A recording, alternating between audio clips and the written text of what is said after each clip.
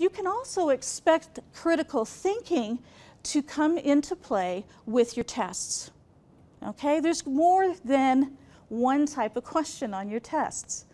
We're going to have knowledge, comprehension, and application questions.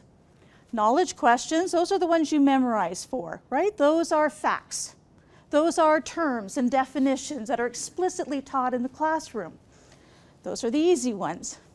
Comprehension questions are a little more difficult because it requires you to bring more than one fact into play and understand the relationship between those different facts.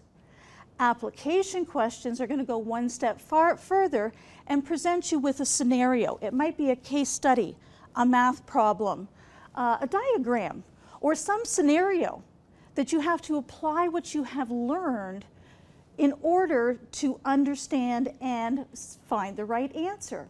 Sometimes those application questions are going to present scenarios that have not been taught explicitly in class.